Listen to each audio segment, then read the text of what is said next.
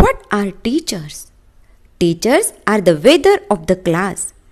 Dealing with unpredictable children and nurturing sunshine, I have conclusion that I am the decisive element in the present lives of my student.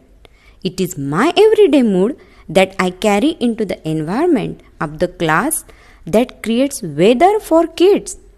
Intolerably hot or pleasant spring. As a kindergarten teacher, I possess incredible powers to make a child's school days miserable or joyous.